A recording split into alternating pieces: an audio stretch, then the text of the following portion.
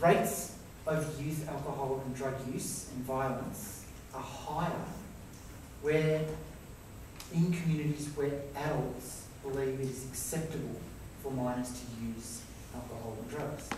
So there has been a long-standing view amongst many parents, many years, that if they, in controlled circumstances at home, give their kids a glass of wine or some alcohol, then that's actually going to reduce their binge drinking.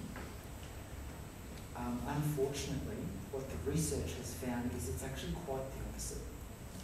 That the age of first drinking itself is a predictor, is a risk factor for kids going on to develop alcohol problems later on and as adults. Within the family domain, there are a number of risk factors.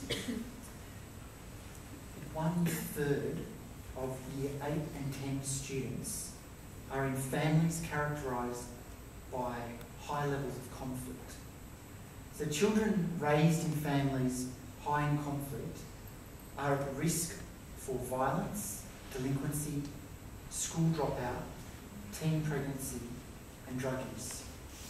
Now it's very important to not interpret this as deterministic. So this does not mean that for any particular child, that they're in a family with conflict, they will go on to do these things. This is not about blaming parents. So this is at a population level.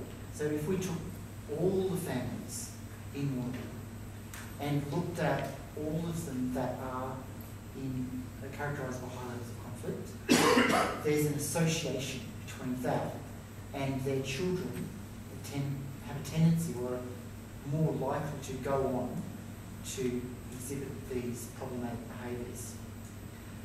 In families where parents are tolerant of their children's alcohol or drug use, children are more likely to become drug users.